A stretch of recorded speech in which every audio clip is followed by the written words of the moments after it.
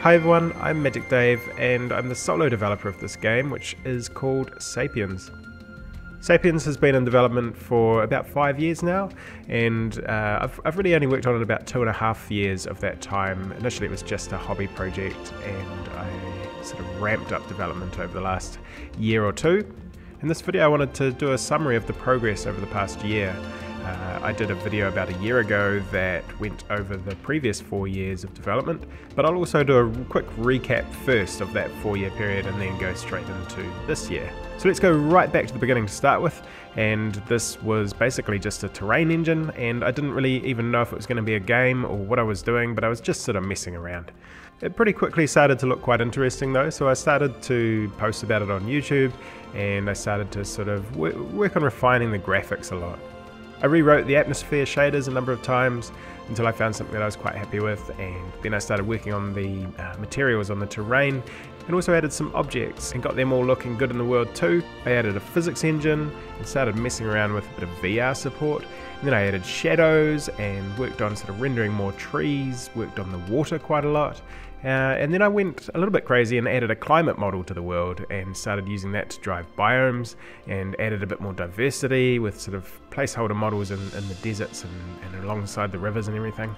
Then I decided it was time to add some interactivity to the world and actually turn it into a game. I'd set it on the theme, which was going to be people instead of sort of sci-fi, which I'd initially thought. And so if I was going to have people, I was going to need good animations support. So where all the trees and models before had been sort of hard-coded into the game, now I started using Blender, and I started rigging up models and exporting out boned animations and all that kind of stuff, and using the GLTF file format. Then I wanted to get the building mechanic in and work on the building of campfires and walls and digging the terrain. And at this point it just started to feel a little bit more like a game.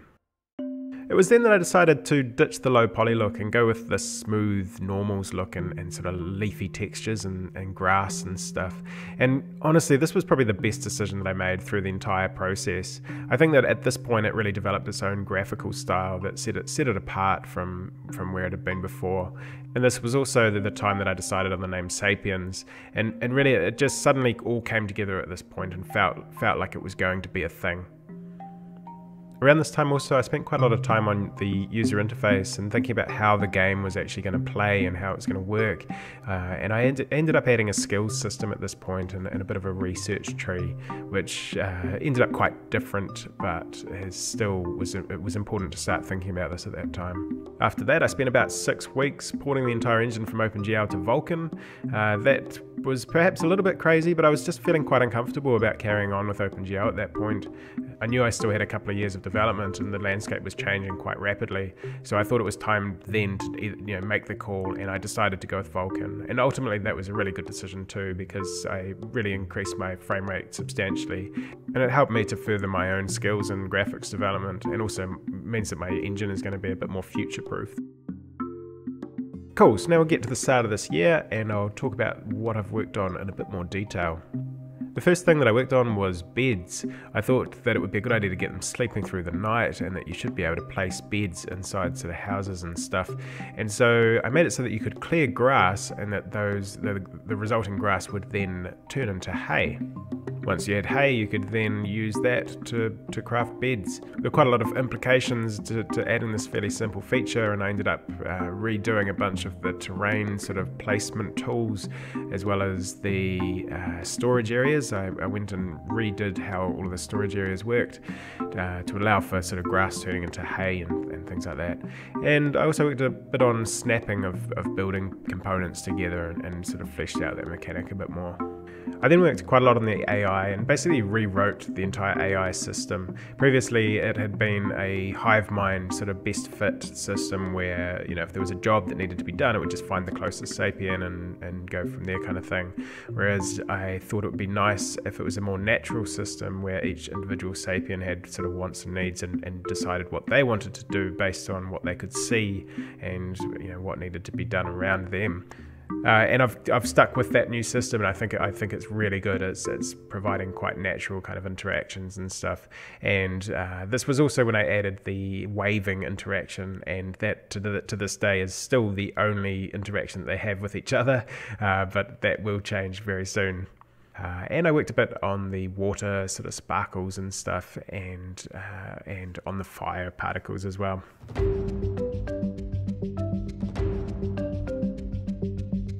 The next thing I did was to replace all of the UI with 3D models, so all the buttons, all the panels, and even the text is embossed and lit using the same rendering code as what's rendering the world.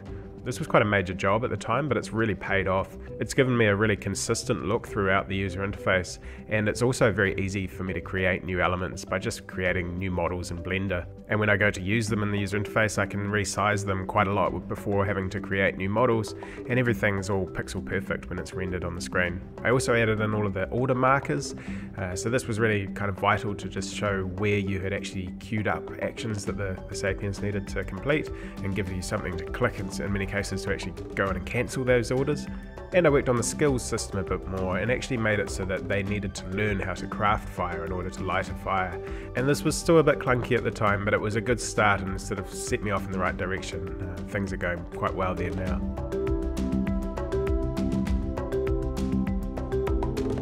I then went on to add chickens to the game. I did this because I really felt it was time to start thinking about how hunting was going to work, as well as like tool making and just the general crafting system as well. And I haven't really taken it any further than this. I haven't added any new animals, and in fact I think hunting's broken at the moment. But getting started with chickens and hunting at this point was a good thing to do. They made it a lot clearer what all the systems were that I needed to get in place for this to work properly. And I'll be adding a whole bunch of new animal types and working on hunting again very soon. Next I added thatch houses, and I worked quite a bit on the whole kind of process of building, so they actually have to stack the resources up first and then start building. I also got them carrying multiple items at a time, so they could stack up sort of smaller items like branches or hay and sort of carry multiple things. And I spent quite a lot of time writing my own raycasting code.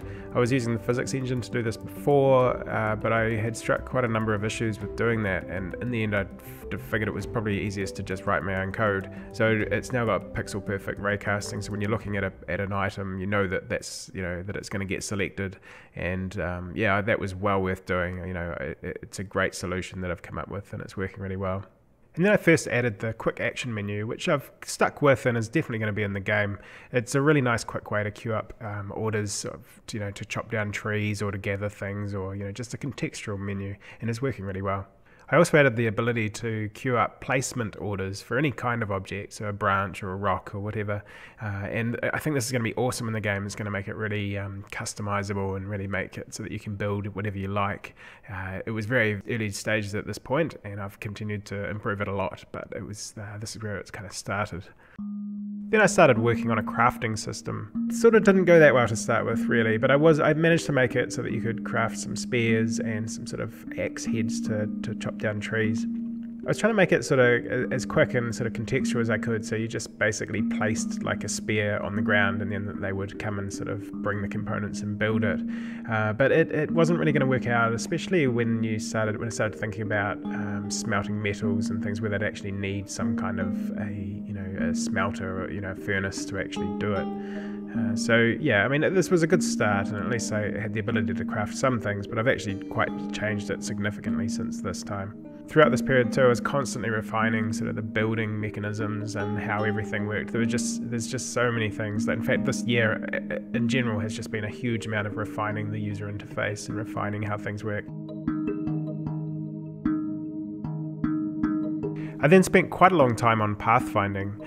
It was all very well adding the ability to place objects anywhere you like, but it caused quite a few problems with pathfinding. They have to then be able to walk on things that you place. They have to be able to walk around fences that you've created out of individual items, and that potentially could get very slow, and it really needed a good solution. So I made a really good start on that, and it's all pretty solid. Still needs a bit of work from here, but it's it's going pretty well.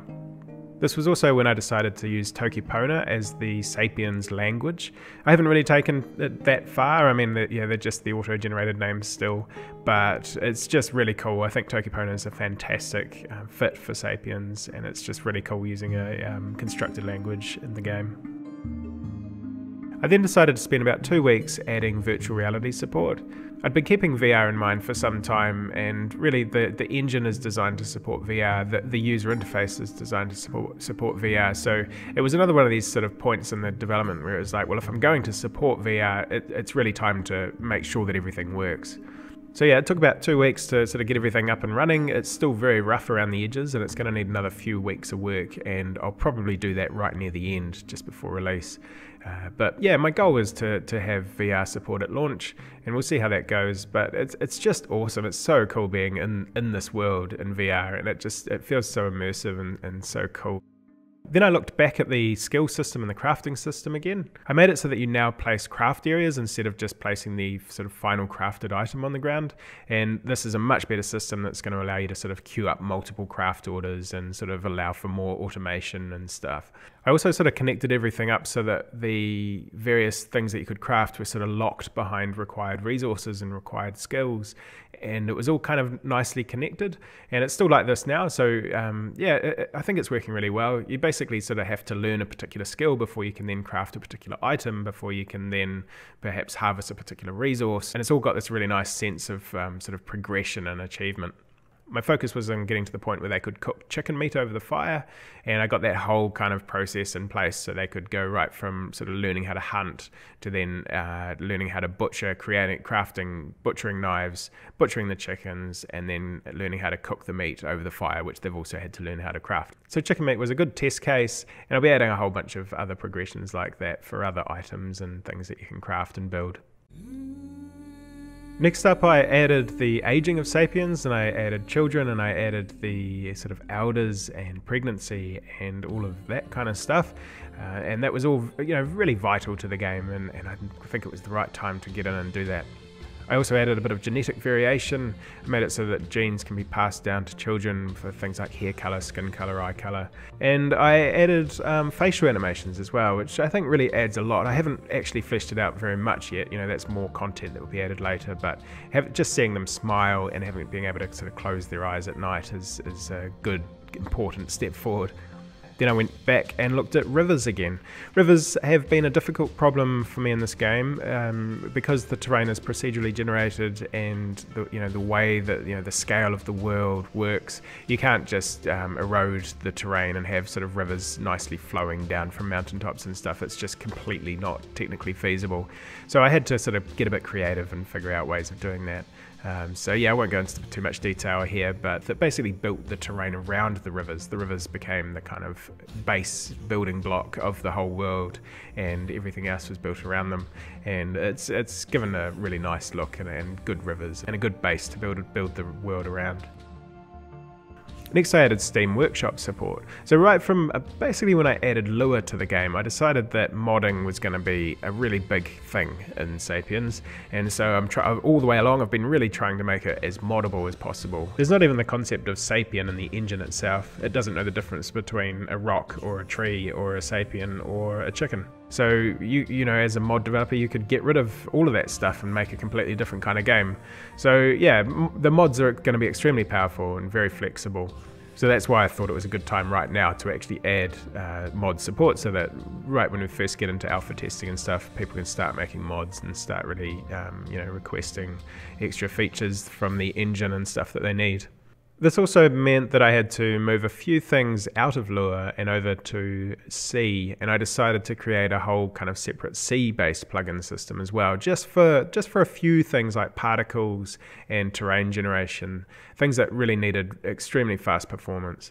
And I also rewrote my math library and my serialization library, and it just did a whole bunch of work here on performance and just making it really rock solid for modders as well. I then went back and looked at how the game would actually start. Until now, you'd sort of been flying all over the map, looking for tribes, trying to sort of look who was there, and it was a bit clunky and a bit sort of strange and not really a good way, I think, to sort of start the game.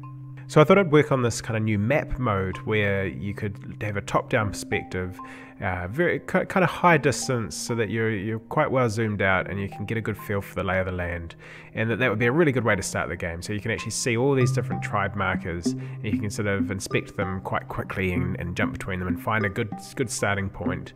The idea that these are little bands of hunter-gatherers that are sort of moving around, and you're choosing one that you'll probably end up sort of settling down and growing into a larger settled tribe. I'm not ruling out nomadic playstyles, but I think for now at least the focus is on just getting the building sort of system working and getting you settling down. I also refined the placement tools and added this nice little rotation translation kind of interface, and that's just totally transformed the way that you can now build and place stuff. It still needs more work, as most things do in the game, but you know, it's another big step forward.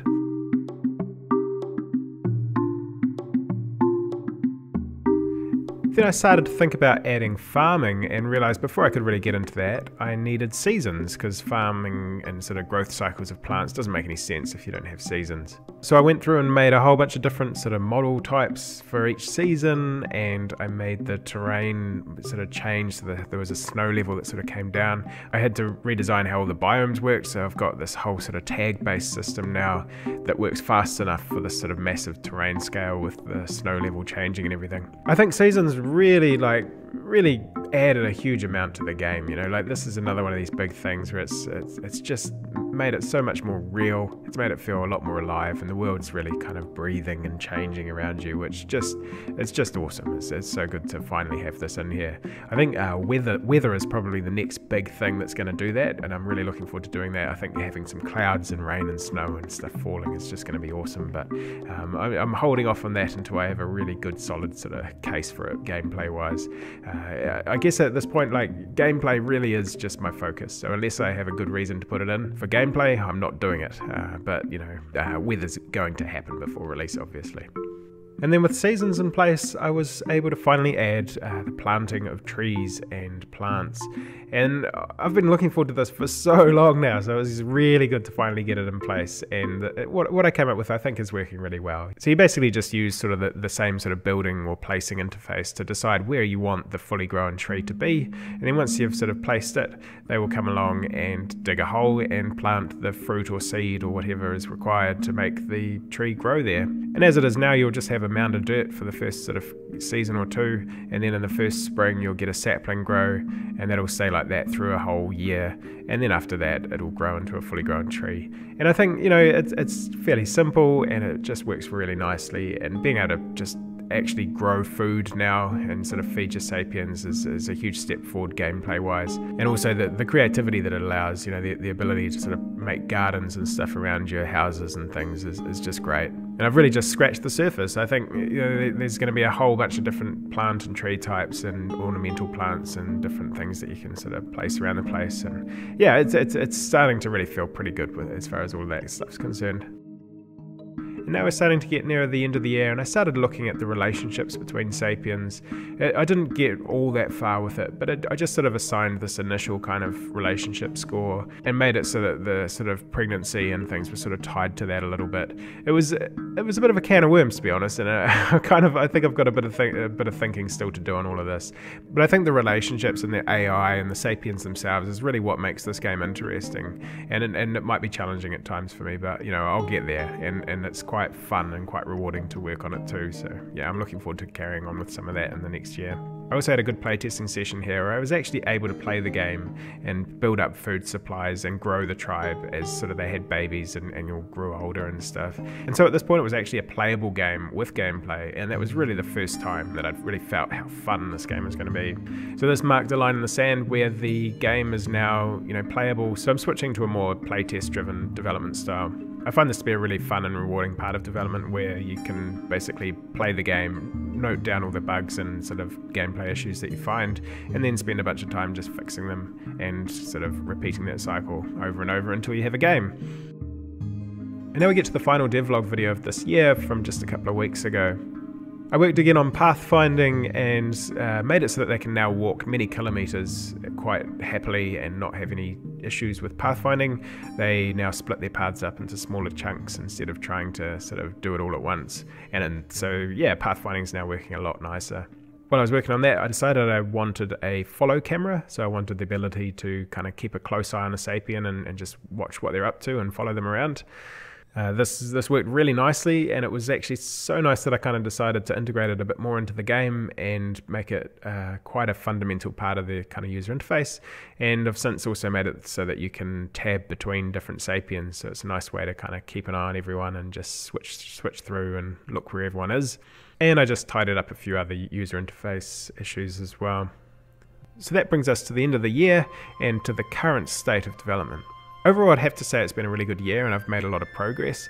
I had kind of planned to have an alpha out by the end of this year, so my plan is to just slowly send it out to a few alpha testers and really only maybe have a couple of hundred testers max before release. So that was always my plan, and I'm going to stick with that. But I sort of thought that it might happen before the end of the year, except I think probably the biggest factor here is actually that the YouTube video that I did at the end of last year kind of took off and got lots and lots of views, and I got heaps of feedback, which has actually been really, really useful. And it's meant that I've kind of got the confidence in my direction without the real need to get playtesters to actually give me that feedback. So I'm already very much aware of a lot of the issues in the game, and my to-do list is already quite long. So I really do appreciate that feedback, and it's really making quite a difference to me and motivation levels as well. So please do keep it coming. I do read all the comments. But over the next 12 months, I guess it'll be more of the same, very similar to this year. It's going to be a lot of adding, refining all of the elements that are already there, but hopefully quite a lot more of adding content too. And I think, once we get into the sort of, April, May of next year, I'd really like to be getting stuck into adding content and really have some alpha testers on board at that point too. And all going well, hopefully I'll be doing one more video like this at the end of next year and then launching the game very soon after. But we will see. So just a couple of other things. The music that you're listening to right now is the theme for Sapiens.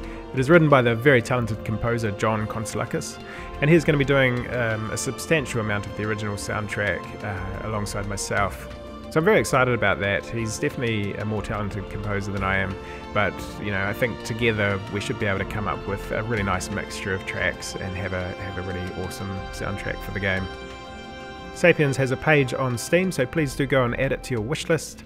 I do not have a Patreon or anything like that, so if you want to help support me with the game, then just keep leaving comments. Please definitely add it to your wishlist.